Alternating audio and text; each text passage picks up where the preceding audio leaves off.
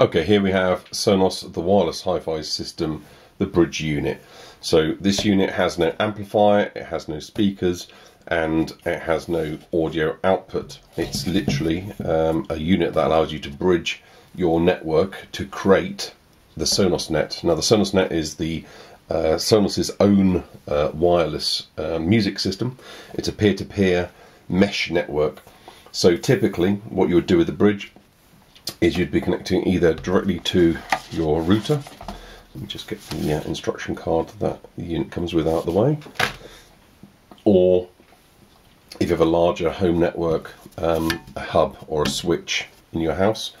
So I'm going to just quickly do that. Literally, it's a Cat5 lead. Plug it into the back. There goes the box. So quickly stand that out of the way. And into the back of the router in this example. You can plug it in and immediately have established your Sonos system connected to the internet.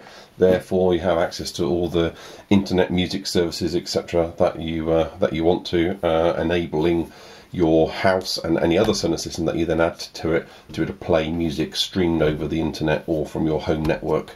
Of course you can have any combination of this. Typically the router in most people's homes is also the little hub switch. This one has a 4-port hub switch built into it, similar to this 5-port switch I have here. That's separately.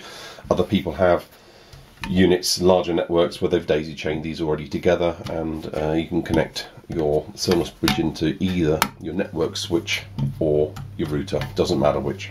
Okay, so this will establish the Sonos Net, and once you have that, you can then expand your Sonos system, adding through the wireless Sonos Net any other units like the Play 5, the Play 3, etc., etc., or indeed the Sonos wireless dock.